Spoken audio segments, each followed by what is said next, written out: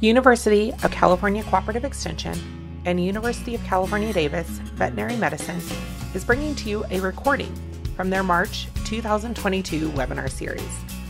This series was co-hosted by University of California Cooperative Extension Advisors Tracy Schohr, Grace Woodmansee, Rebecca Ozeran, and specialist Dr. Gaby Maier. Additional resources from this webinar and other cattle health videos can be found at ucanr.edu/sites/rangelands/cattle health. This session is focused on herd bull health, diseases, and injuries, featuring Dr. Bret McNabb with the University of California Davis School of Veterinary Medicine. Dr. McNabb is a professor, director of the Large Animal Clinic at UC Davis Veterinary Medical Teaching Hospital, and a practicing veterinarian working with commercial cattle producers in the Sacramento region.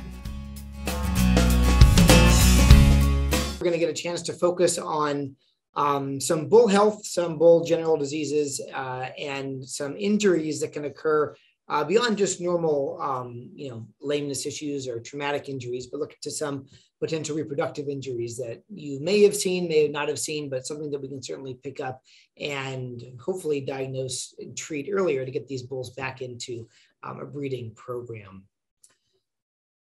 And so as we go through, we're going to talk about some general health issues and a lot of reproductive health issues, since that's the point of having bulls in the herd, right? But they're by no means mutually exclusive items. And so there's a lot of overlap between general health concepts and reproductive health concepts, as you'll see. Many times, reproductive health may suffer along with general health. And if you think about it from a biology view, reproduction is often the first thing to shut down in an animal because it's not required for life, right? It's not required for that animal's maintenance day-to-day activities. It's an extra additive thing that takes a lot of energy for cows to cycle, for bulls to produce sperm, for bulls to seek out cows and heat and breed them.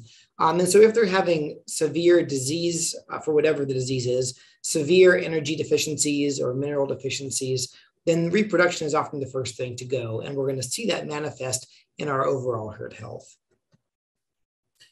So we're talking about this because a lot of us want to see bull longevity in a beef herd, right? We're making an investment either in home-raised bulls or purchased bulls. And so the question always comes up, well, what does longevity really mean anyway? And I'm sure everyone here this evening would have a different answer based on their own experiences and their own production goals. But when we think about longevity, in my mind, it's really the ability of a bull to remain healthy and productive as a member of the herd for as long as possible or as long as we choose. So longevity really allows us to change our bull battery or cull a bull from the herd on our terms and not his. And that really strengthens our ability to improve genetic change in the herd or change our production goals as we go through. If we're not having longevity and we're having injuries or diseases that are leading to illness or death or premature culling, then it takes that control that we have out of the equation.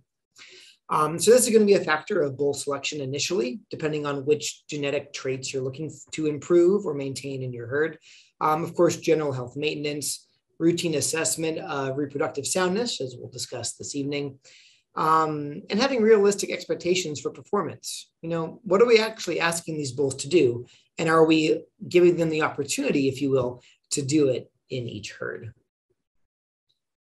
So the question often comes up, well, what's better, natural breeding with bulls or artificial insemination? And it's really not that easy of an answer to give because there are so many variables and so many factors that go into this. And you'd find it online. There are many publications from many institutions putting together different partial budgets, looking at the profitability of artificial insemination in a beef herd versus the profitability of natural breeding with bulls. And then, of course, there's everything in between where we have folks that will artificially inseminate their heifers with cleanup bulls and everything else with the mature cow herd.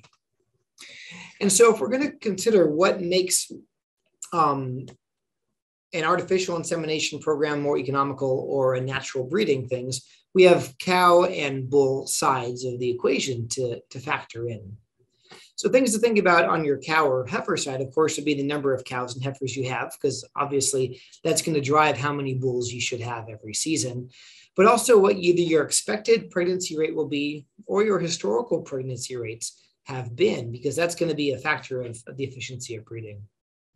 Of course, when it comes to profitability, we need to think about how many calves will hit the ground, how many calves will wean, and at what age and weight they'll wean at.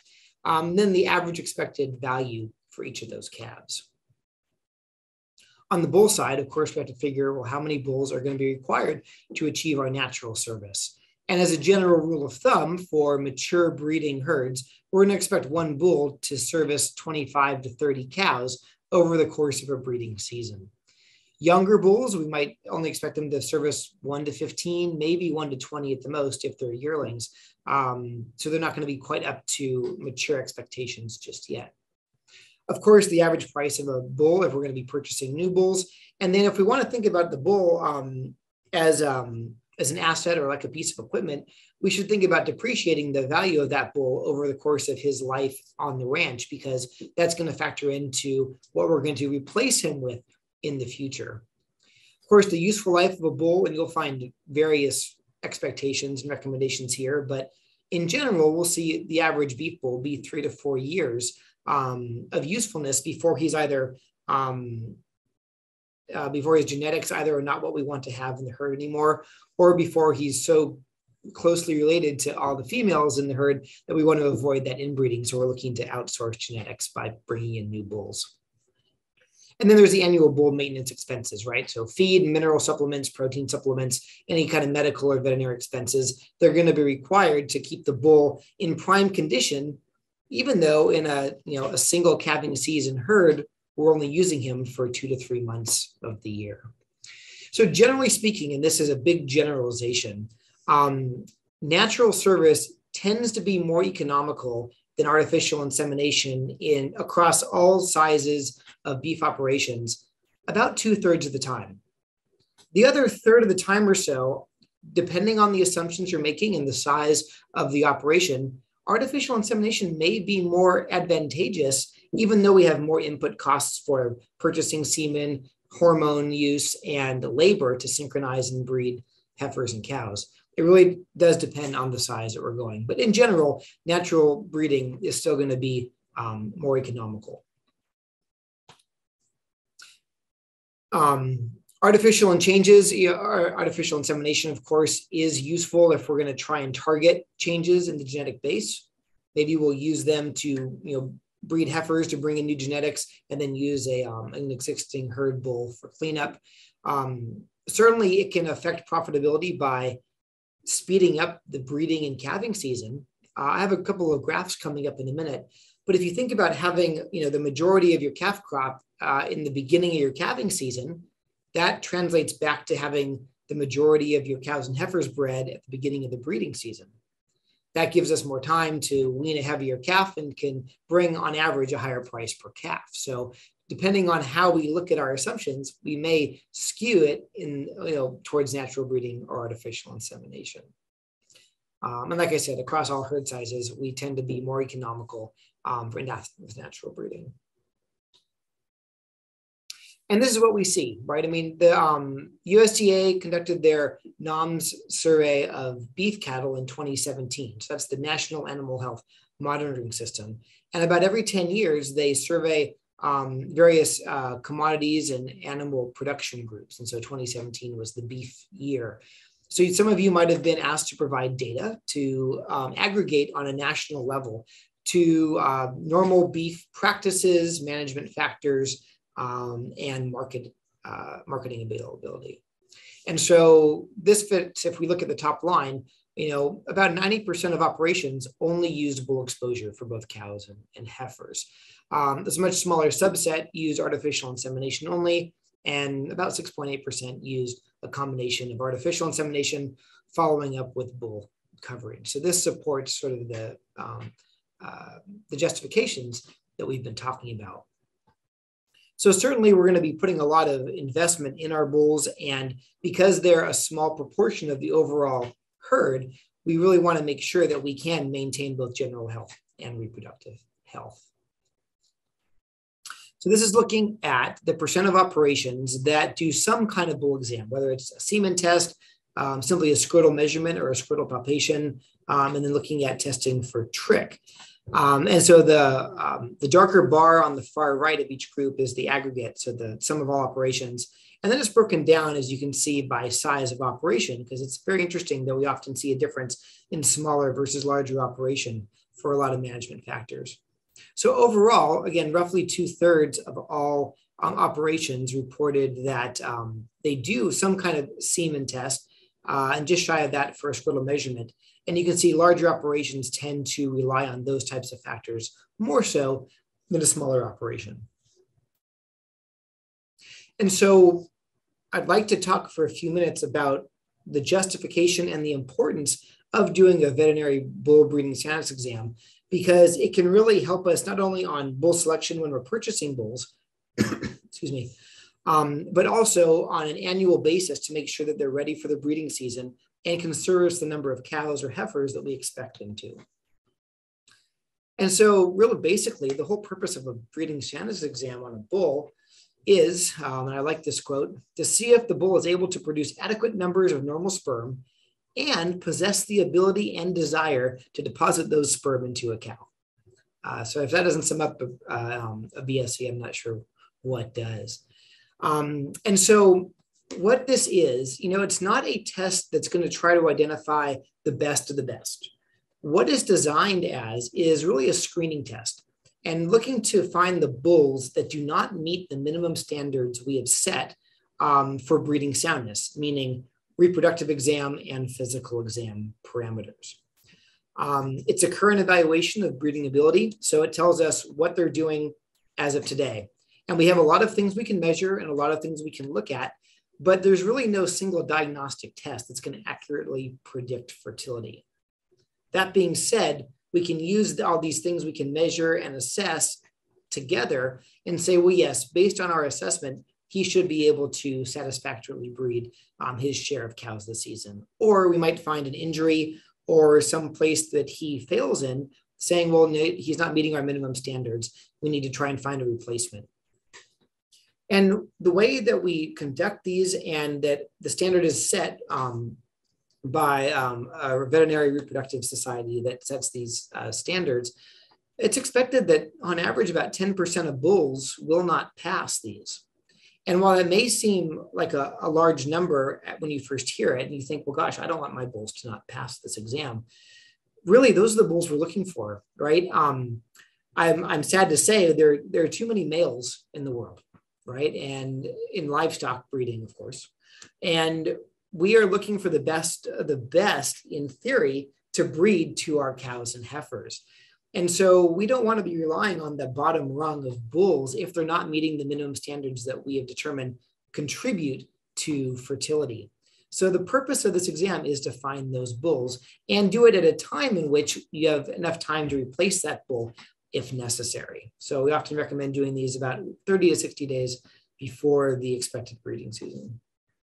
And many bulls that are sold in sales will come with a very recent breeding status exam that's been performed. So it's a comprehensive assessment of a bull's breeding potential. It really is more than just a semen check, right? We're not just getting a semen sample, looking at it real quick and saying yes or no based on whether we see motility. It's going to be a physical and a reproductive exam, looking at conformation, predisposing factors that might set them up for lameness or injury or the inability to find cows in heat and breed them. So if they have active pink eye, active pneumonia, actively lame, a swollen joint, those are going to factor into this. We will collect semen, so we'll get a chance to look at his penis and prepuce. We'll do a reproductive exam with scrotal circumference, scrotal contents, and we may incorporate venereal disease testing, such as trick, into this. The one thing that we really want to see, of course, the ability and desire to put it into the cow would be libido. And while we talk about it a lot, we really don't have a good way to measure it other than turning them out with the cow in heat and seeing if he breeds her. So the current standards that we use actually were just updated in 2018, but there have been various standards really since the early 50s for breeding status exams. And the reason we put emphasis into this is this. If we're going to think about a breeding season and think about what we really want to see, and in this example, we're having the bull in for about 3 cow cycles. So that'd be just over 60 to 65 days of a breeding window.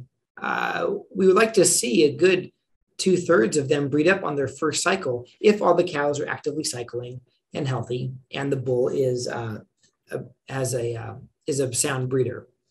What that's going to do is allow the second and third cycles to have many fewer animals coming into heat and give them a better chance to clean those up, so that we're actually aiming really for an 88 to 90% pregnancy rate by the end of the season in an ideal system.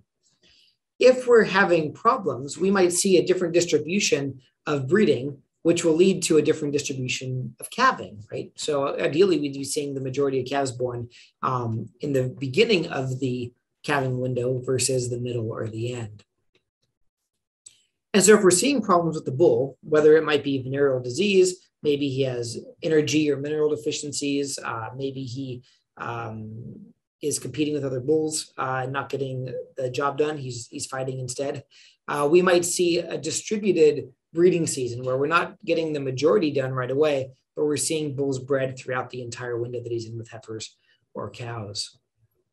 We could even see something more dramatic where we have a lot of opens at the end, but we had a lot of cows that bred up right after he was turned in with cows. And so this is an example of something that might happen after we had a bull failure mid-season. So he was starting to have a good breeding season and then got injured, got sick, something where he either stopped producing viable sperm or stopped being able to breed in an efficient way. So we can use if we're checking ages at preg check, which sometimes happens, sometimes doesn't, but certainly retrospectively looking back at after a calving season to say, wow, did the bulls do what they needed to do, and did they do it in an efficient manner? So that's why we want to make sure that he is meeting all of our minimum standards at the beginning of this season. Libido and mating ability, as I mentioned, is the one thing that we really have a hard time measuring other than turning him out and seeing what he does with cows. But this can be affected by a lot of different things, one of which would be his age and his social status. So we know that young animals may still be learning how to breed, learning how to mount, and may very easily be, their libido may be suppressed by the presence of dominant males or older males in the herd. We see this commonly where older bulls will not let the younger bulls breed cows or heifers. We also will see them, they'll fight them off, cows in heat, and the young animals will actually be, for lack of a better word, be intimidated by the older bulls. So if you're bringing in young bulls with new genetics that you want to get into the herd, they may only breed a small proportion of the herd, whereas the older bulls that have some lag time in their genetic progress would be breeding the majority there.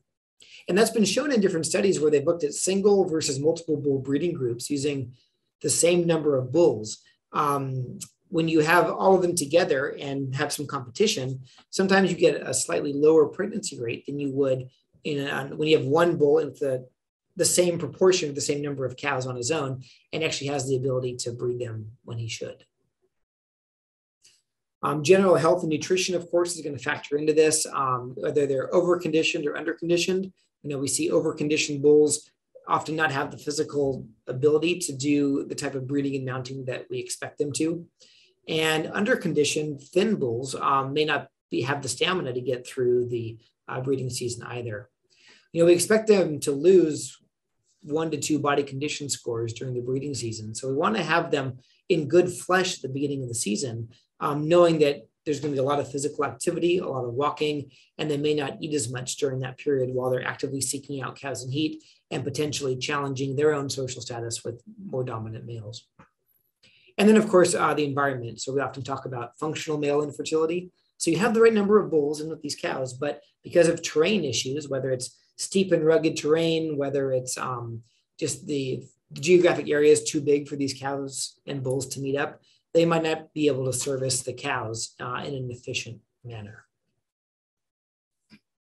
Okay, so the breeding status exams that we perform, again, ideally 30 to 60 days before the breeding season, and certainly at or just before a sale.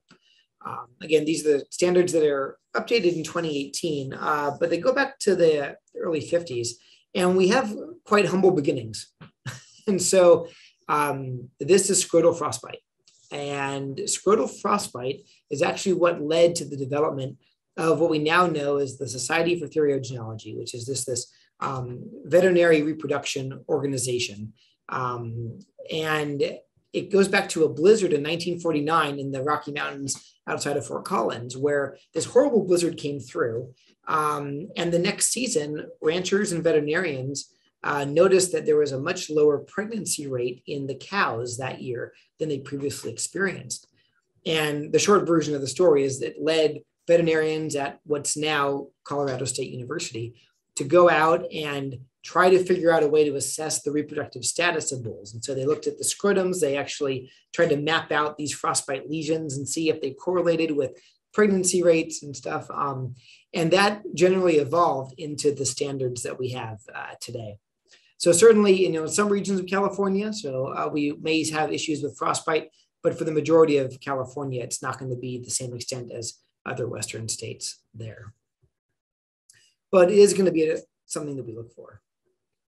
So after the bull is in the chute, and we know that he's physically fit, no signs of pink eye, pneumonia, no lameness, we'll start with a scrotal palpation and a scrotal circumference. So we'll palpate the contents, make sure that the testes and epididymi that are there to mature sperm after sperm development feel normal and symmetrical. We don't have any inflammation or masses or intestine coming down, like in the case of a hernia, no abscesses, that sort of thing. And make sure there are no wounds that we can see on the scrotum itself. We'll then take a scrotal circumference measurement. So we measure the widest part of the scrotum, which is going to contain all scrotal contents. And we do this for a very specific reason, because we don't usually measure concentration of sperm when we're doing our checks, unless we're collecting semen to freeze and sell or prepare for something else. So we know that the circumference of the scrotum is directly proportional to the size of his testicles. And the size of the testicles is directly proportional to the amount of sperm he's going to produce on a daily basis. So we know that we can correlate the scrotal circumference with daily sperm production and use that as an estimator of his ability to breed a certain number of cows. So we have minimum standards, and this is for all breeds, even though I know there are many breed variations on scrotal size and testicular size within beef cattle. But by the time they're 15 months, we want them to be at least 30 centimeters in circumference. And by the time all breeds are 2 years old, we expect them to be at least 34 centimeters in circumference to meet our minimum standards. And again, oftentimes they greatly exceed this, but those are our minimum standards. We will then do a semen collection. So we'll typically use electroejaculation. So it is a probe, as you've likely seen, that's inserted into the rectum of the bull, and it does not shock them, but it stimulates nerves right around where some of their accessory sex glands are internally. And it basically leads them to get a full erection, protrusion, and ejaculation. So very commonly done, typically very atraumatic. There's varying literature out there about the use of electroejaculation, and there's no conclusive evidence that it is painful or any more stressful than being in a chute itself. And so when used appropriately, I don't see a problem using this for our routine breeding channels exams. This does give us a chance to examine the penis and prepuce for any injuries or masses or problems that he might have during breeding. And then we will collect a semen sample to look at sperm motility and sperm morphology. And so we'll take initially a drop of raw semen, put it under the microscope that we'll have there, and we are going to look for this, we call it gross motility. So it's going to be all the sperm together, undiluted, and we're looking for these thick, rapid swirls as all the sperm sort of move around under our microscope view. We'll then dilute it out, a little bit of saline, and we'll look for what we call individual progressive motility. So this individual progressive motility is now giving us the ability to examine the sperm as they move on their own and not be buffered and pushed around by other sperm. And this is actually very telling for what he's producing. So we won't anymore rely on the gross motility so much as we will this individual progressive motility. And we expect that any bull will have a minimum 30% individual progressive motility when we collect him. Now, that might sound low, and it kind of is. Most of the bulls we collect very routinely have 70, 80, 90% individual progressive motility. But the standards are set to be very practical. And we know we're often doing bull testing in cold weather, windy weather. And so it's meant to account for some subpar field conditions that we're going to be evaluating these guys in. So that's why we have those standards set there. So that's the first step on our semen evaluation, is to see if we have sperm motility. The next, and what I would argue is more important than motility, would be the sperm morphology. So now that we know they're motile, that's fantastic. But now we need to make sure that they've been formed normally and have a normal appearance under the microscope. If they don't, we can start to look back and isolate where in the bull's scrotum or where in the bull's reproductive tract these abnormalities are coming from. There are very characteristic problems with sperm morphology that originate in the testicle, originate in the epididymis while the sperm are either maturing or sitting there waiting to be ejaculated. If we see other cells like white blood cells, that could mean there's some kind of infection or inflammation somewhere in the bull's reproductive tract.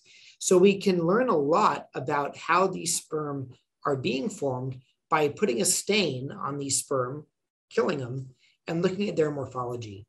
And as you can see on the image on the left, we're going to look at the head, which is where all the DNA is contained, as well as a bunch of enzymes that let that sperm actually burrow into the egg at fertilization and fertilize. That little mid piece where we have a lot of energy generation for the tail to move, and then, of course, the tail itself. So this is what it looks like when we get underneath under the microscope. So on the left, most of those sperm are normal bull sperm. On the right, you can see some things like a coiled tail. I'm just going to get my pointer here. So these are going to be some normal sperm here. We have things like a terminally coiled tail. We might see these little proximal droplets. So these are going to be evidence that the sperm is a little bit immature and probably shouldn't be ejaculating yet.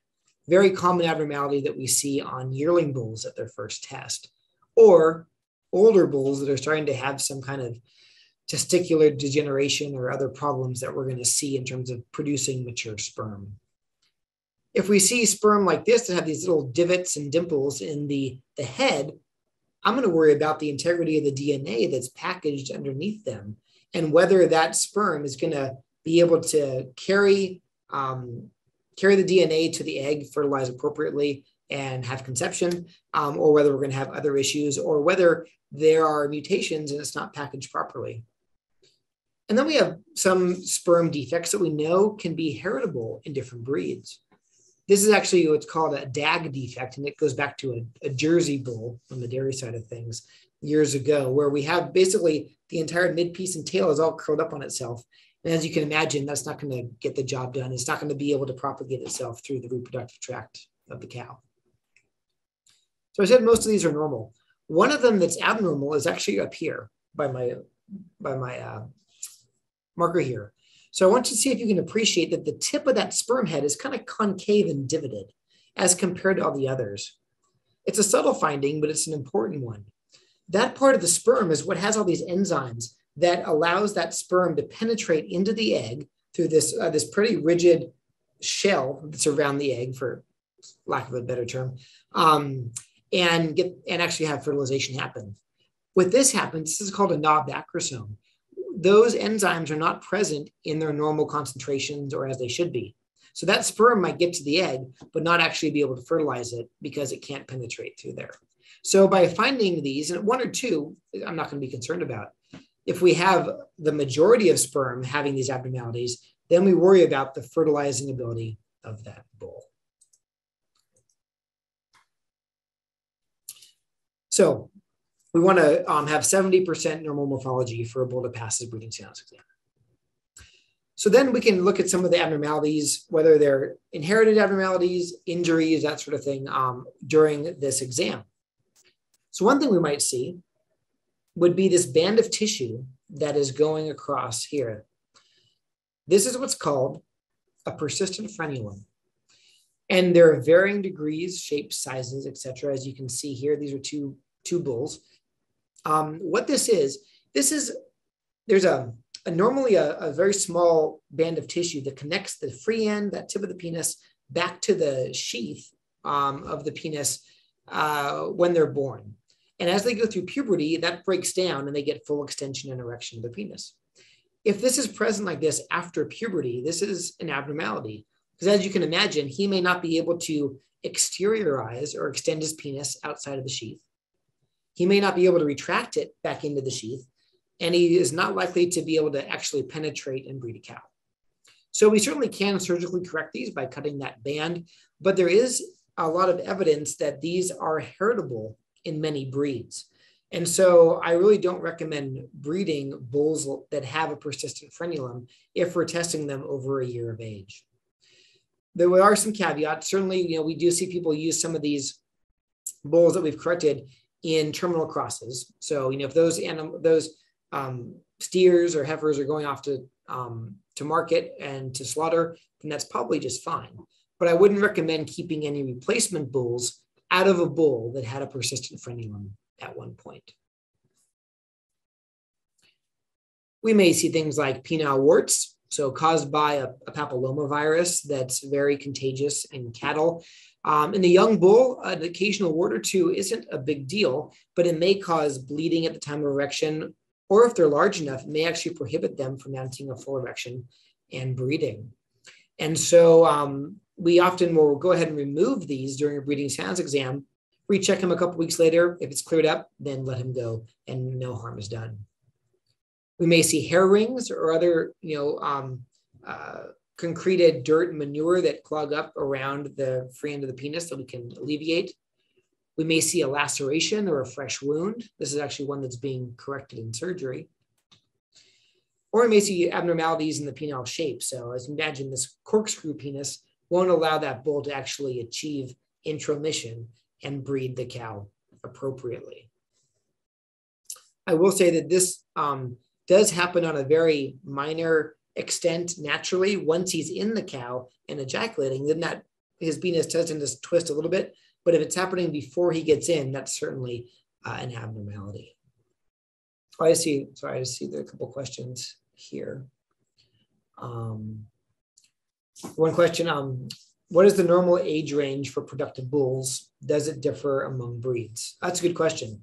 That would be typically once they are, in our Bos Taurus breed, so most of our, Angus, Hereford, Charolais, et cetera, a lot of our both continental and English breeds, after 12 to 15 months of age, they can breed a small number of cows, right? After they've gone through puberty, which is anywhere from 9 to 12 months, depending on factors, they should be able to go. We do see our Brahman, Zebu, those influenced breeds go through puberty a little bit later. So they might not go through puberty until 15 or 16 months of age. So we often don't recommend breeding them until at least 18 to 20 months of age because we may be breeding them prematurely.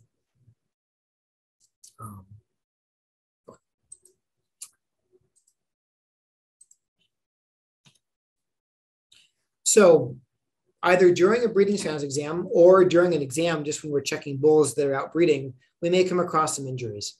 One would be something that would look like this, which is going to be a penile hematoma, often referred to as a broken penis. And that's a very accurate description because that's what it is. This is an injury that's sustained during breeding where the bull is going to mount. And for whatever reason, he misses, the cow or the heifer moves, something happens and he misses penetrating the cow and actually instead hits his erect penis on the backside of the cow. Now, they have a very rigid, long, skinny penis that's it's engorged with very high pressure blood when they're breeding. If they hit something solid, it can literally flex and snap like that. And what happens is that we get all this blood rushing out around the penis, and it causes this big hematoma, as you can see here and on the Holstein on the right. It's going to be this big swelling that's just in front of the scrotum, but behind that preputial or that sheath opening. And it happens very quickly, and he is not going to be able to extend, and he may actually prolapse his penis a bit, and it might hang out after that. We'll also see abscesses, like a preputial abscess, that can look similar, where instead of having a traumatic injury to the penis, they actually get this separation and abscess sort of between the bottom part of their abdomen and that free sheath. It's in that no man's land right there.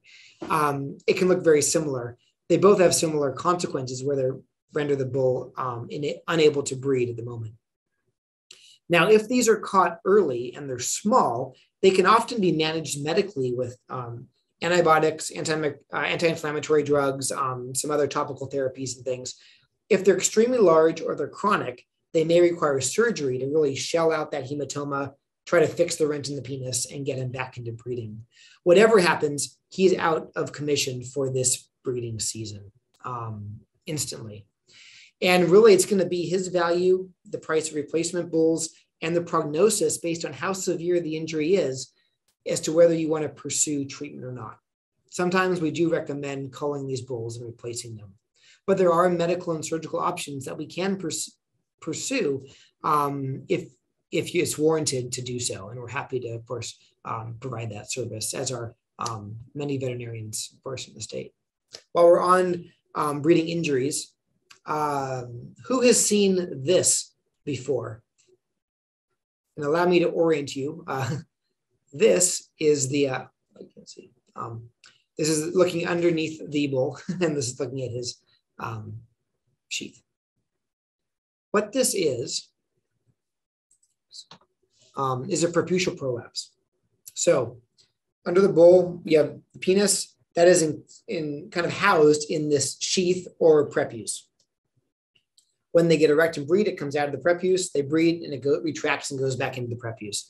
If there's a penile or a preputial injury, then any type of wound creates a lot of inflammation, creates a lot of swelling. And because that swelling is so low on his abdomen, that starts to draw in more inflammation and more swelling. So we get this very congested, swollen sheath or prepuce that becomes more and more pendulous and actually predisposes him to injuring it even more. This could be a breeding injury. It could be because he stepped on it. It could be because another bull stepped on it. It could be because he caught it on a fence trying to breed someone he shouldn't be. There are different things that can happen. Either way, sometimes the penis is perfectly unaffected, but this sheath is now swollen and infected. So we can do a lot of medical management to reduce the swelling, clear up the infection, and return that back to a useful state. If there's a penile injury, we can certainly address that. Sometimes, though, we'll clean these up, and they're left with this circular scar that goes around the sheath. And so even though it's all healed in, it's still too narrow of an opening that the bull cannot get his penis out. So in that case, there are surgeries that can be done to remove that fibrous scar, but it becomes more involved to do that. I see a question over here. I was going back on the usual end of the productive breeding age of bulls. I mean, many bulls can easily still be breeding at 9 or 10 years of age. It's really going to, and if we have good longevity and good management factors, we might get to that point. The problem is we don't necessarily want to always have those same genetics, and he's going to be often related to much of the replacement herd at that point. So we often see, by choice, about 4 years of use before people are really turning those bulls over. But there's no reason he cannot continue to breed if he's in good health and good soundness to be much older. Okay. So certainly a preputial prolapse, something that we can manage, but it's again going to compromise his ability to breed right now. Okay, so in the end, if he's physically fit, if he has met all the minimum standards, we'll classify him as a satisfactory potential breeder. If he has something wrong and he doesn't pass already, but we think it's a temporary condition or it's improving, then we'll defer him, check him again later. But if he fails in any one of the the parameters, he's going to be deemed an unsatisfactory potential breeder. And that doesn't mean that he still can't get cows pregnant, but he's not meeting our minimum standards. And I would not recommend buying a bull that's been dubbed an unsatisfactory potential breeder. Okay. At the same time, we may consider testing for venereal diseases. And so you've likely heard of Vibrio and Trick. So Vibrio would be a specific bacteria called Campylobacter fetus venerealis, and Trick is a protozoa called Trichomonas fetus. Both of these follow a very similar pattern of disease. In both cases, the bull is the carrier. So the bull carries these on the surface of his penis and prepuce. The bull does not have any clinical signs or any symptoms of disease. It's very effective. They're very effectively transmitted at the time of breeding. And the female is going to suffer the consequences of the infection and then will shed the organism for a short period of time. I'm just going to look at the question and answer again. Would you recommend trying to treat the prolapse before just writing him off and selling him for salvage? Yes, I would. I would recommend trying medical management because many of them will resolve without needing surgery. Why are we concerned about things like Trichomonas fetus? Okay. This is what Trick looks like under the microscope. And so it is this little one-celled protozoa, again, that lives on the surface of the penis and prepuce, that gets into the reproductive tract at the time of breeding. Conception is still going to occur. So we still have fertilization of the egg and that embryo makes it into the uterus, but then the female mounts this huge immune response. And so we get this big pus-filled uterus, often called a pyometra. And that pus-filled uterus actually kills off the conceptus or the embryo. So we have it in California, as many Western states do. Dr. Bondurant, who is a retired reproductive veterinarian here from Davis, did a lot of work with Trick in the 80s and the 90s. And that was when he was really trying to characterize what it was doing and the prevalence. And in 1989, he had a study estimating that about 16% of beef herds in California, which equaled about 5% of all bulls tested, were positive for Trichomonas fetus. In 2020, based on the samples that were submitted to the CABS diagnostic lab in California, about 0.3% of all bulls sampled and submitted there were positive. So we've come down considerably in the level, but we do still have ongoing herds that have Trick in them. It's not a zoonotic disease. It does not pose any human health risks, but it does have huge economic consequences for a herd if it gets in. So some risk factors for bulls that would predispose them to Trick. We know that older bulls are more likely to have it than younger bulls by twofold. One, they tend to have more redundant tissue and extra folding of tissue on their prepuce. So they have these nice, dark, warm, moist areas that Trick like to live. And just by being an older bull, they've likely bred more cows and have had more chances to have been exposed over their breeding lifetime. We know shared grazing risks will increase because if we are commingling cows and bulls of unknown status, then of course it's going to increase the risk for others. Using leased or rented bulls without proper testing. Purchasing cull cows. So we know that cows can shed this organism after they've been infected for a short period of time and can serve as an infection source for bulls in the herd. And then either unintentional commingling or bad fences. If we think we have animals separated, but in fact we don't, then we can have unintended consequences there. So like I said, what Trick does, this is a little microscopic image of Trick, and you can see all these little hairs and flagella that move it around. Conception still occurs. We get a big inflammatory response in the cow's uterus, and then the outcome is fetal death or embryonic death. Typically, we're going to have these losses happen in the first month and a half or so after breeding. So this is going to happen relatively quickly. She'll eventually clear that infection and eventually have a short immunity that she can breed back to that same bull, but it's going to delay the breeding in the breeding season. And we might see cows being bred right before you pull the bulls, and then of course calving right at the end of your calving window. So we do a lot of testing for this. We often do it at the time of breeding sinus exams. We also will do it for sales, public and private sales, and interstate transport. So the male, we'll have him sexually arrested 10 days before, and then we'll take a dry little pipette and scrape the inside of his sheath to get a bunch of smegma that we'll examine and analyze for trick. We don't often test females, so don't test heifers and cows routinely unless they have that pyometra.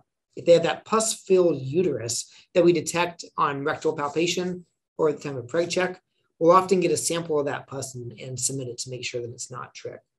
And to submit samples, veterinarians are required to do it, and these veterinarians have to be approved and be recertified every 2 years for sampling and submitting tests to the diagnostic lab to be an official test. At the time of testing, we will apply a trick tag. So all the Western states now are harmonious in their colors and their trick year. So this just means that that bull was trick tested in the trick year, which I'll talk about in a second. And of course, we link that up to an official government ID, whether it's a silver bright tag or an RFID tag. And we'll often use these in-pouch kits that have this media in them to put the smegma in to then either run a culture or a PCR test. When we're sampling for trick, again, we have our two choices. We can do cultures where we're just examining that sample under the microscope every day for about 6 days and incubating it in between to encourage anything to grow. But we do have a lot of false positives and false negatives there. The most common false positive would be other tricks that look the same that do not cause this disease that we're talking about. So the whole family of trichomonad organisms and protozoa, they have other ones that are often found in diarrhea or in the normal GI tract of cattle, but those aren't the ones we want. So if we see this under a microscope, we'll automatically then run a PCR test. And because of that, the PCR test is quickly becoming the standard for interstate and regulatory testing. And so this quantitative PCR, what it does is it just amplifies any DNA that's present and then looks for DNA that's specific to Trichomonas fetus, which is the one that causes trick. It weeds out all these other ones that would look the same under the microscope. The problem is if we have sample handling issues and the pouch on the bottom is actually kind of poofed up and gassed up because we had a lot of bacterial contamination at the time of sampling, that can actually kill trick and make it unable to detect on a test. So treatment and control of trick, there is no legal effective treatment for trick. And so that bull cannot be sold for breeding purposes and needs to go into either an approved feedlot that's going to go on to slaughter or be sold for slaughter only. And so that's why we put so much emphasis on routine testing and prevention. There is a vaccination available through Boehringer Ingelheim called TrickGuard that's labeled for use in cows. And I don't recommend this for everyone, but if you are having problems with trick in your herd, or you have neighbors or you're grazing with people who have trick that you know about, then this can help boost the immunity in your cow herd. It will not prevent the cow from getting infected. But what it will do is help her clear the infection much faster so that she can then breed again, conceive, and carry a calf to term.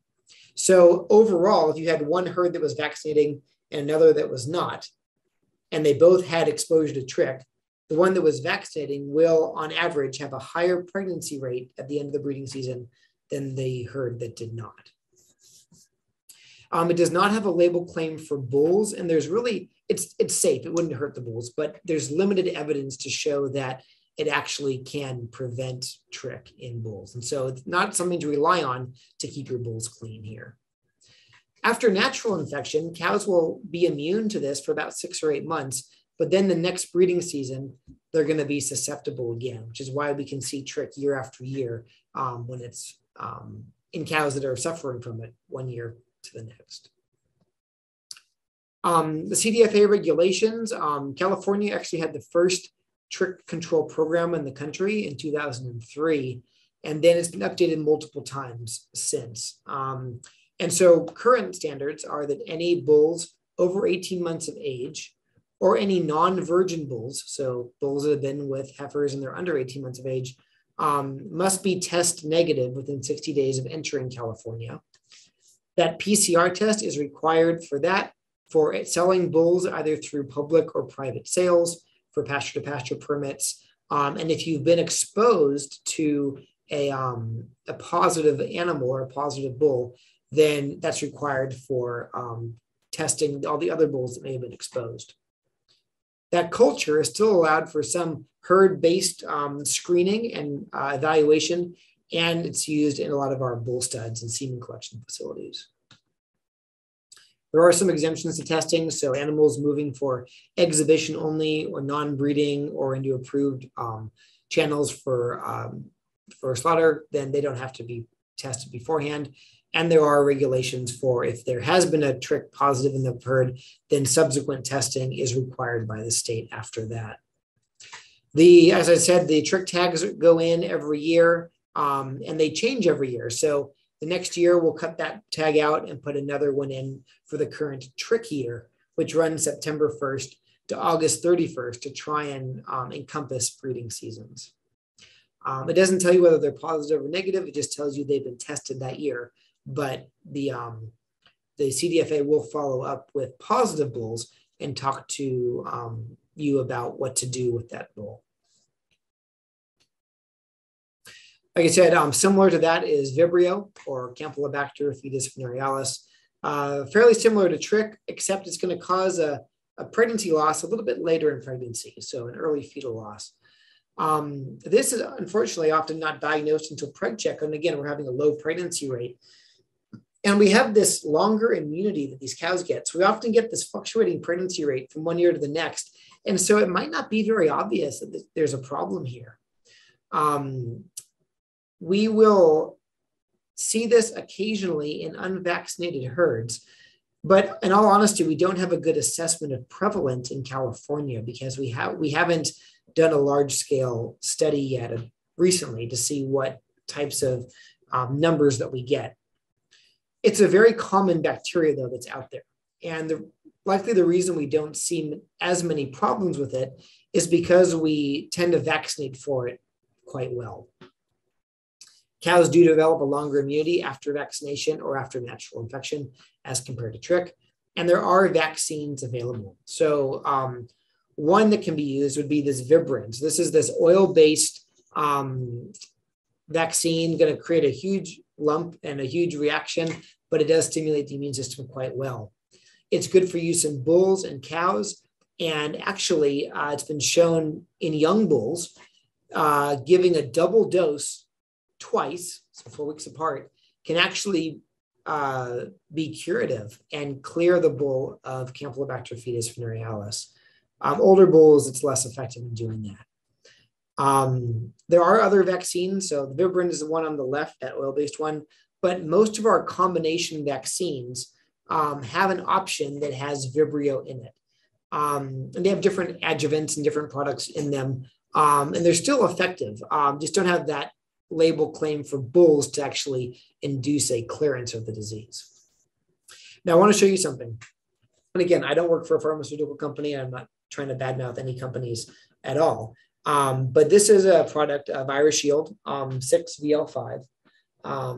And you can see this actually contains Vibrio. And the way that we can tell, it's going to mention Campylobacter fetus up here in the label, but these labels can often look very similar and be hard to read. So many of the vaccines will have a V in the name. So in general, if you have a V in the actual brand name, it probably contains Vibrio. But they also have products that look exactly the same. So this is Virus Shield 6L5, no V in the name. This does not contain Vibrio. So when you're selecting combination vaccines, please be careful and make sure you're using the product that you want to be using, because we have seen actually Vibrio and Campylobacter problems in herds that accidentally switched from a Vibrio containing vaccine to a non-Vibrio containing vaccine. And about 2 years after that, we realized we were starting to have problems. So something to be aware of when you're doing vaccine conversations with your veterinarian or shopping either at feed stores or online for specific products. Okay. Just a brief word about the nutritional management of bulls to try and help us with our longevity and help with good overall health. In general, there aren't going to be specific recommendations for energy and protein levels beyond what you would typically be feeding the cow herd, right? We know that younger bulls tend to be more susceptible to severe deficiencies, either in energy, protein, or trace minerals than mature bulls, like most young animals are, because they're going to be growing, they have higher requirements, and when they're going through puberty and having initial sexual maturity and development, we want everything to be appropriate. We are going to want to begin the breeding season, roughly, if we look at body condition scores, at about a 6 or a 7 out of 9, because we know that those bulls are going to lose 1 to 2 condition scores on average because of, again, all the physical activity and often eating a little bit less than they normally would because of all that extra physical activity. Some of the concerns we have both with underconditioned or overconditioned bulls certainly are there. When they're growing and young, of course, underconditioning is going to be a problem.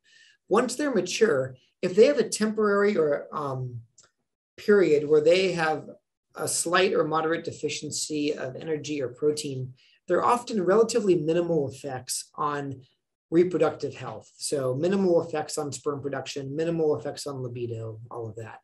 But when we get into severe deficiencies or prolonged deficiencies, that's where we start to see altered hormone balances, lower sperm production, decreased libido, likely as a consequence of the altered hormone production. And we start to be concerned about the reproductive system starting to shut down in order to preserve more critical systems for the bull's life. But on the overconditioned side, we don't want fat bulls either, right?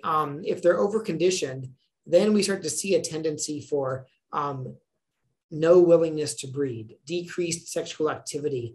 Sometimes they just can't physically walk around and mount as often as they would if they were at a moderate body condition score. We actually may see impaired sperm production as well in these extreme cases, because as we start to accumulate fat all around the body, bulls will also accumulate fat in the neck of their scrotum and within their scrotum to a slight degree. It's enough, though, to affect the ability of that scrotum to regulate the temperature of the testicles. And the whole purpose of a scrotum is to be there to regulate the temperature, because sperm need to develop a couple degrees below body temperature. So if we're insulated and don't have the ability to cool them, then we can actually see decreased sperm quality. Along with energy and protein levels, of course, and conditioning comes mineral deficiencies. And of course, anyone running cattle in California knows that we battle mineral deficiencies constantly. And I'm just going to touch on 3, copper, selenium, and zinc, because they're the ones that we see problems with in California, and they all have implications for the reproductive system. So again, copper deficiency, this is a map actually from UC Extension looking at soil concentrations of minerals years ago. And so certainly you can see the soil concentration of minerals and the pH of soils and various factors will influence the uptake of minerals into grasslands or hay production, that sort of thing. And so we know we are borderline marginal and deficient in a lot of California, as are many Western states. Copper is extremely important, though, for growth and development of the animal, immune system function, normal metabolism, and of course, pigment deposition. We'll see one of the signs, of course, being this thin, light coat on dark animals. And the clinical signs of deficiency are often very nonspecific, right? I mean, we'll see weight loss, diarrhea, different degrees of infertility on the male and female side. Anemia, we might see really weak bones that might lead to spontaneous bone fractures. And again, a weak immune system. So they might not respond to vaccination appropriately. They may not be able to fight off disease as an immunocompetent or an animal that had a functional immune system may be able to do.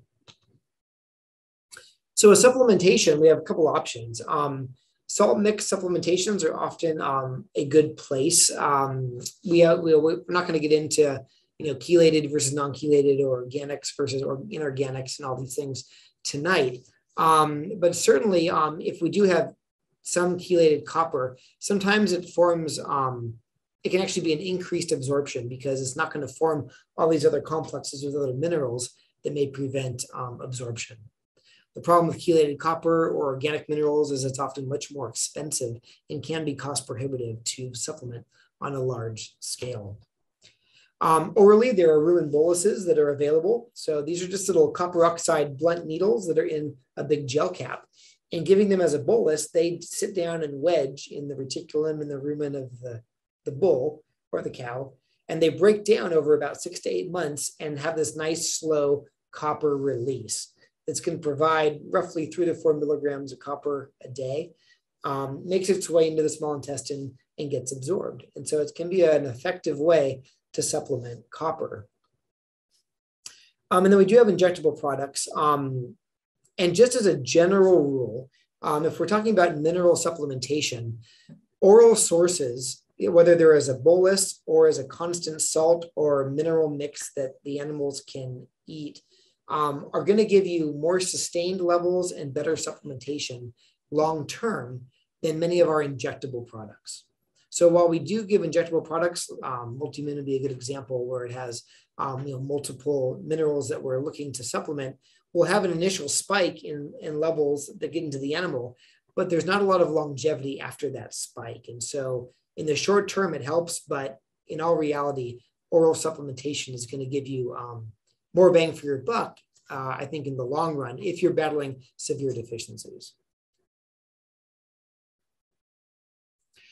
We also have problems with selenium, of course, in California. And since the 60s, we've known that we have these selenium responsive conditions like white muscle disease that we often talk about, right? This is where the developing calf is growing when the cow is selenium deficient. And in severe cases, we can see skeletal muscle and the heart muscle actually be so weak that they can't thrive. We can also see this manifest in older animals as being stiff, reluctant to move, lame, and at slaughter or at necropsy, we might see pale muscles. We know that on the reproductive side that we, on the female and the male aspect of reproduction, see problems with selenium deficiency. On the female, we might see various infertility manifestations, and we may see embryonic loss and abortions mid-pregnancy. On the male, we know that selenium is important for sperm production and sperm maturity. So we might actually see lower sperm motility and lower fertilizing capability of sperm in severely deficient bulls. Again, we can see diarrhea and general ill thrift, just like many other things that can often look the same. And again, altered immune system function because it changes how white blood cells actually work in the animal. So again, supplementation, same concepts apply. We do have injectable formulations. So Multimin has selenium, Bosi and Musi are all good selenium injectable sources. And when used at label doses, all of those products are supplying the same amount of selenium to the animal.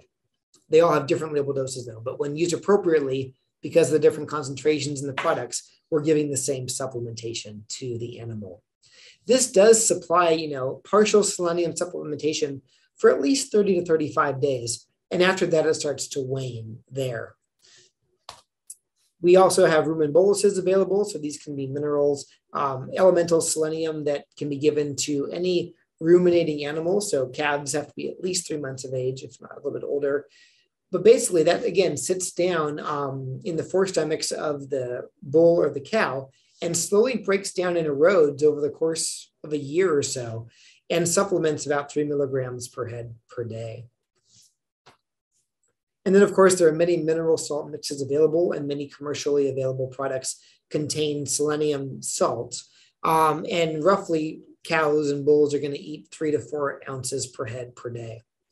Legally, there are limitations on how much you can supplement selenium. So the 3 to 4 ounces per head per day typically is going to be from products that have selenium added into them, because legally we can't supplement more than that 3 milligram per head per day concentration. And then zinc. I'm just going to mention it because sometimes it gets overlooked. when we're talking about supplementation of mineral. We don't have the same degree of deficiency in a lot of our soils in California as we do with copper and selenium, but we do see some problems. Again, it's a component of almost every enzyme in the animal's body. It's everywhere. And so deficiencies are going to show very similar signs that the other things do. Compromised immune function, decreased sperm production, decreased libido, reduced birth weight of calves, that sort of thing. And again, it's incorporated into some of these multi-component mineral supplements, but the best way is going to be with mineral mixes and oral salts that have zinc added to allow dietary absorption. With any minerals, we can always assess the live animal for their status. We can look at either blood samples, we can do liver biopsies to look at mineral levels to see what the status of the herd is.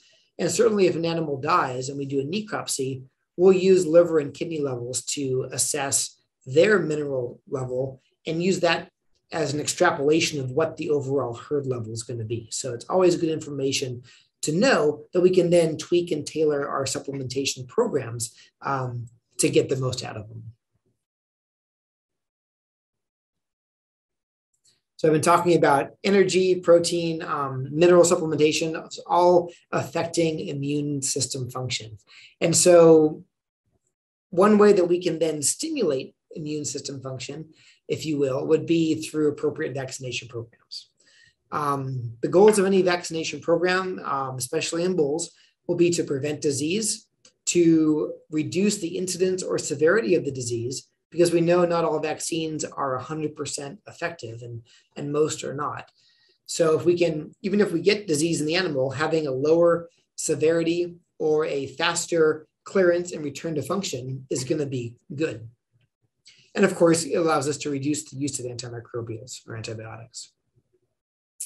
The whole idea of a vaccination program is to expose the animal to disease and get their immune system ready to respond before we expect them to be exposed to that disease.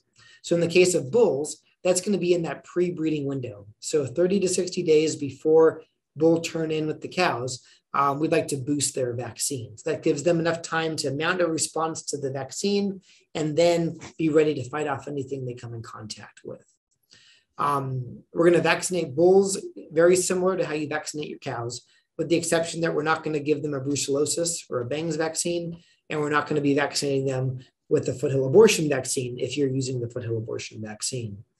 A lot of things and a lot of factors can affect how well a bull or any animal responds to a vaccine or responds to disease. So age, nutrition, trace mineral status, the product you're using, previous vaccine history, environmental stress. A lot of things can factor in, and that's when we see vaccine breaks or vaccine failures.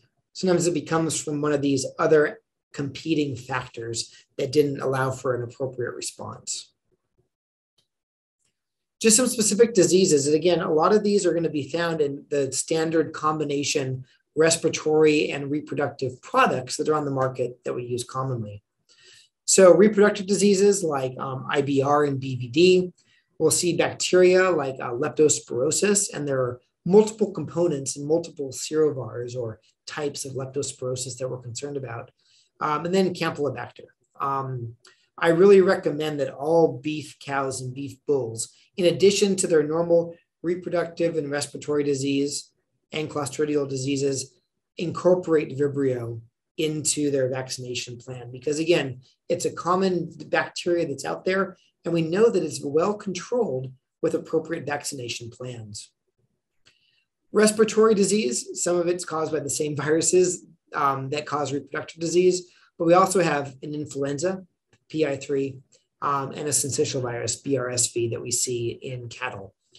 We will see bacterial causes of pneumonia, so Pasteurella, Manhymia, and Histophilus. And so I do recommend that bulls have those incorporated in them as well, especially if they're going through a lot of temperature fluctuations. If they're up in the hills or in cold climates in the winter and then have warm summers, we really want to make sure that they have some protection for the bacterial pneumonia components on board. And the other category would be clostridial diseases. And so this is going to incorporate things like blackleg, tetanus, red water, overeating disease, Clostridium perfringens, C and D. With the clostridial diseases, every cow, every bull should get a booster every year for this because they're so common. And without clostridial vaccination, we do see more blackleg, we do see more tetanus, we do see more red water, we do see a lot of things that are otherwise preventable. Now, there are a lot of products out there. Most of these clostridial vaccines do not contain tetanus. And so things like the Covaxin line and many others do contain tetanus if you're wanting to specifically vaccinate these cattle for tetanus. You often also see many products called a 7-way or an 8-way, right? Well, when we say a 7-way or an 8-way, that's usually referring to a clostridial vaccine that's going to incorporate these and a few others. The difference between a 7-way and an 8-way clostridial vaccine is almost always red water. So if you're living in an area or running cattle in an area that has a lot of irrigated pasture, if you're on along lakes, lake beds, along rivers that get kind of marshy, I would recommend having red water incorporated because that's a bacteria that loves to thrive actually in conjunction with liver flukes that can live in those same areas.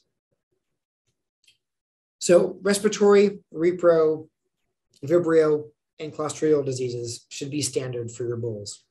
Now, there are other case-based optional vaccines depending on where you are, what risks you have, and what previous disease you've had. So things like anaplasma, if you're up in the foothills.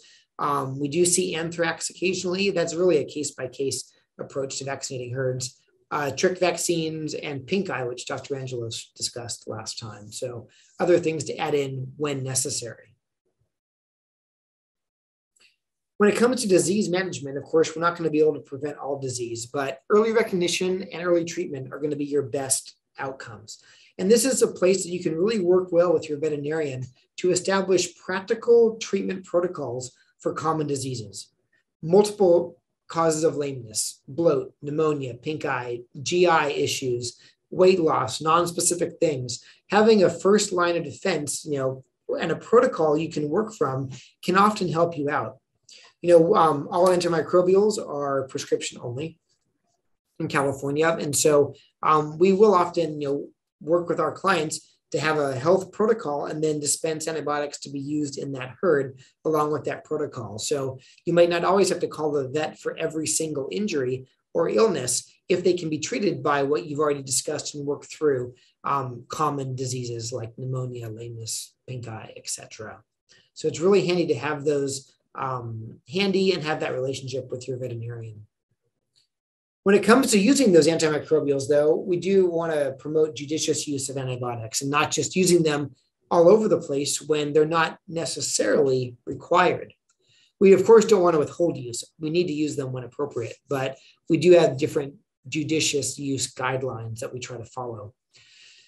We want to stick to products that are labeled for use in cows and cattle, and of course, follow appropriate withdrawal times. If something is being treated, it's not going the way we want. We need to make sure if it's going into slaughter that we don't have a violative residue present when it goes off to the slaughterhouse. And what about the use of antibiotics in breeding bulls? I said there are a lot of antibiotics that are labeled for cattle. Most indications, though, are going to be for respiratory disease, pink eye, foot rot. Those are the big drivers and the big uses of antimicrobials.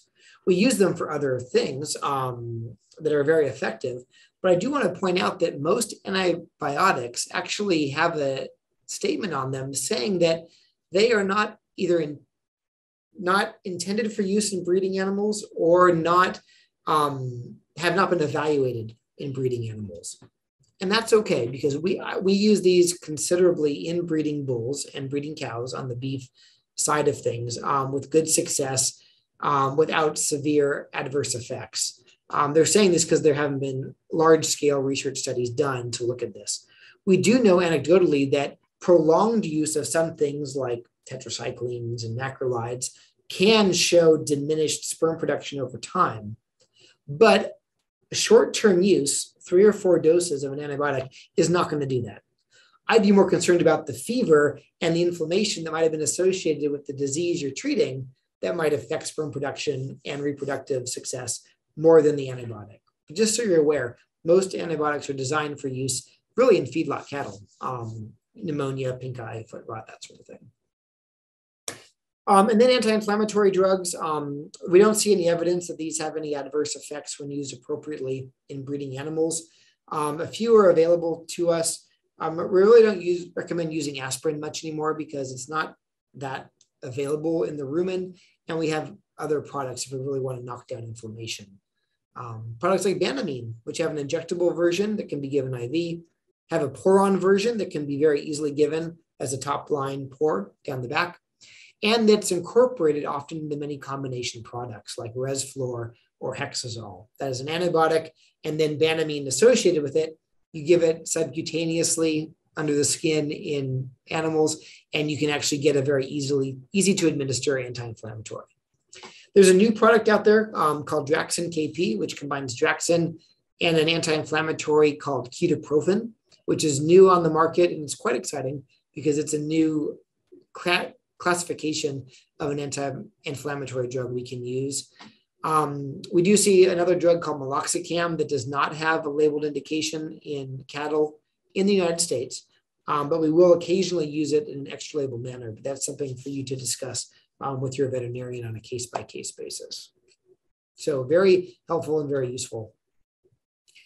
And the last thing I'm going to mention is just new bull biosecurity. So again, if you're buying virgin versus non-virgin bulls, you're going to have different levels of risk. It's almost always safer to purchase a virgin bull as a replacement bull, one that has not been exposed to females post-puberty. Whichever one we're going to purchase, though, we want to have a quarantine once they come onto the facility, because you don't want to just turn them out with your normal bull battery or with your cows, because if they're going to break with disease, whether it's pneumonia, whether it's pink eye, whether it's something else that's contagious, we want that to happen in those first 30 days so that we know it happens, let them get over it, and then move in when they're not contagious anymore. And this is going to be quarantined without direct contact of cows or other bulls. We always recommend a breeding sounds exam at purchase, and then disease testing. So, I mean, I think trick testing, because we are still seeing it in California, it's a good insurance mechanism to know that that bull is not coming in with trick. And again, for public and private sales, it's required in California. Other things may fit into your overall herd management or herd biosecurity plan. If you're looking at Vibrio, Yonis, BBD, persistently infected calves, things like that, those bulls may be screened before you buy them or as a condition of purchase if you're really trying to control a certain disease within your herd. And I always like to know the vaccine history too, so that you know how they've been raised and most appropriate ways to boost them or start a new vaccination plan if they haven't had anything in a while. And that's all I'm going to say.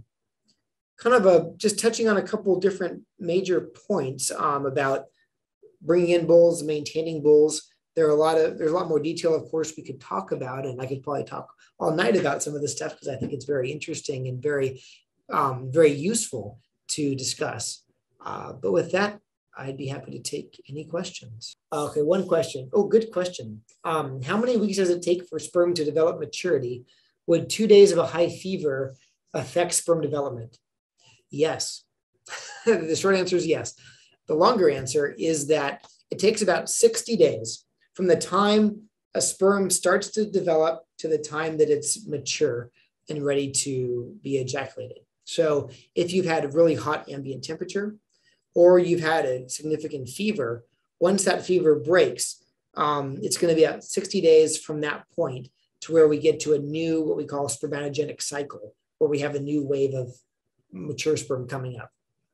I will say, though, that the sperm that are being stored in that epididymis right before ejaculation tend to be a bit more resistant to heat stress than the developing sperm in the testicle. And what that practically means is that during or after a fever, you probably have a couple of days where you can still get some breeding, but then you're going to go into this trough where you're not going to have viable sperm, potentially for a month and a half to 2 months. So continuing on that theme, Dr. McNabb, like there was a question that said, if you had a bull that had a successful fertility exam on February 19th, How long is it considered useful? Until something goes wrong. So that's the asterisk we always put. We're evaluating his ability to be a successful breeder on that day. And after that, we really can't predict the future. So if he's had a lot of stress after that, if he's had fevers, other diseases, if he's been exposed to other animals that may have gotten him sick for whatever reason, it is going to be a risk. And unfortunately, like I said, we can't predict the future. And so it's giving an assessment at one point in time. So switching themes, can we use dexamethasone as an anti-inflammatory also? Good question. You can. It's actually a very potent and important anti-inflammatory agent that we have. Now, the problem with dexamethasone, it does knock out inflammation. It does not provide any pain relief. So if you're using one of these anti-inflammatories to also control pain, it's not going to be effective. We also see when you add a steroid like dexamethasone, it's going to temporarily suppress the immune response of an animal. So that could make them either more susceptible to disease or sometimes have a harder time fighting off disease. One dose probably isn't going to have a significant effect, but multiple doses or chronic use, we can also see a decrease in sperm production and sperm viability over time after a lot of steroid use. It's the same thing as stressing out an animal where they have a lot of cortisol, a lot of stress hormones circulating in their body. Now we're giving it as an injection and having the same effect. So on vaccinations for a bull, it was mentioned doing the same as the cows. This person mentioned that they use ViruShield BL5 in their aged cows. However, it does not appear to have the manahimine in it. Can you use something like Zoetis one-shot BVD to cover this? You can, yeah. So a lot of those multivalent vaccines will stick to the viral components and a few bacterial components like leptospirosis, but many times they don't have other, what we call bacterins, so other bacterial causes of pneumonia like that. Same would go for pink eye or other things. And so, yes, you can use another one. Now, I'll tell you that in a perfect world, we would spread out vaccination every couple of weeks to get another one so their immune system is constantly reacting. That's obviously not practical for us to do. So if we expose the bulls to too many different things at once, we can, in rare cases, have reactions to that. But sometimes we worry about having a really good response to those products. And so if possible, spreading it out, but I know that's really not going to happen. And so using another product in combination is fine. We recommend if you're using multiple injections at the same time, though, spreading them out across both sides of the neck and the animal so that it's not all happening in one little area in that muscle. So another vaccination question that just came in, that was 50% of the bulls are getting shipping fever when they go to the bull test. They vaccinate for everything possible and use multi-min. What are they doing wrong? Well, it's going to be a fact. I don't know if you're necessarily doing anything wrong. Certainly, the viral components we talked about, if they're getting the Mannheimia, Pasteurella, and Histophilus components in another vaccine, that's going to be setting them up for their response. But like I said, vaccines are not 100% effective. They are very good at reducing risk and reducing severity, but transportation is stressful. Climate changes in different environments are stressful. And when you get to a bull test or a feedlot or anything where you're commingling animals from different locations, even if they're in their own pens, but they're still exposed, they're going to be stressed. And so that stress is going to be there. So I think by giving them appropriate vaccinations and having that last vaccine be at least 3 to 4 weeks before you ship them, so they have an appropriate time to respond to that vaccine, is going to be great. Now you're giving multi-min, and we talked, some of the injectable formulations can have a very short-lived effect. So there is always the potential for other mineral deficiencies that may not be corrected long-term with an injectable product. So that, other oral supplements may be some benefit to help there. But unfortunately, we're not going to prevent all disease. Perfect. So switching gears, How long after a bull is exposed to possibly trick-positive cows would you wait before testing it? Good. Well, we like to wait at least 10 days. So, and when we test a bull, that's what the state of California requires. And that's to allow these organisms to multiply and increase in numbers if they're there, giving us the best chance to catch them on a test. Continuing on that theme, if you lease a bull for your breeding season, do you recommend testing 30 to 60 days before you want to breed your cows? And do you have the bulls tested or have the ranch you are leasing them from test the bulls? That's going to come down to the agreement between you and wherever you're leasing them from. Most people that I know who rent or lease bulls or provide them have a very good agreement, and they do send satisfactory breeders out. And if there seems to be a problem, then the ranch that's doing the leasing will almost always replace them and make it right. There are a lot of bull warranties on sale and that sort of thing. The problem there is you may not know until preg check many weeks or months down the line if he wasn't there. So I think it's always warranted to do that, just because, in all honesty, there could have been something that happened that the leaser doesn't know about, and they're not doing it out of any malicious intent to send you a bad bull. It just may have happened without their knowledge. So I think it's helpful, either having them do it, or even if you did it on your own once the bull's on your place before turnout. And just the first part of that, what is the time frame to have them tested before you want to turn them out? I mean, we always recommend 30 to 60 days, just because that gives you enough time to find another bull if it's not good. But in all honesty, if it's coming from another place to use immediately that you have a contract with, doing it 1 to 2 weeks beforehand would be fine, because then it's closer to the time you're using him. And if he's not passing, then hopefully there are other bulls on site that can be used right away to fill his place. So we're talking a lot about bulls, so we will switch it a little bit to AI. And would you say it was better for small farms to use AI versus owning a bull? It depends. And it really, and I everyone hates that answer, and I know for good reason. I hate that answer too, but it does. It really depends on your goals, right? And your facilities.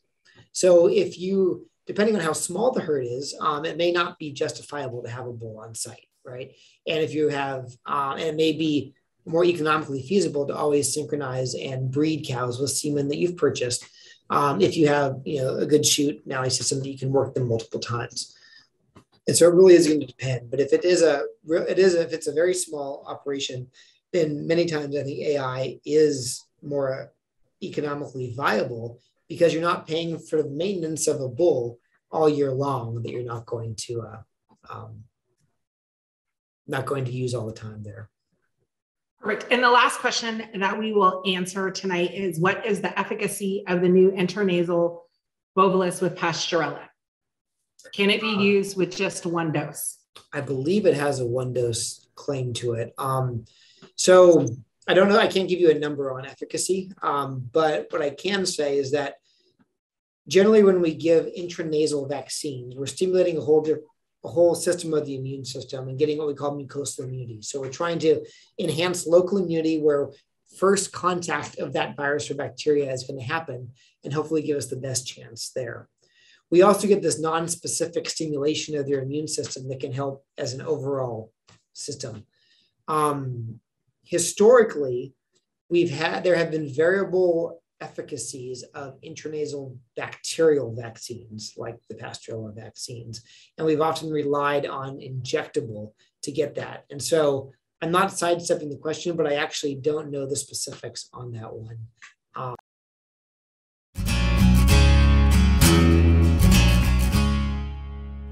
Thank you to Dr. McNabb for sharing your wealth of knowledge with livestock producers on key strategies to keep your bulls healthy and prevent diseases.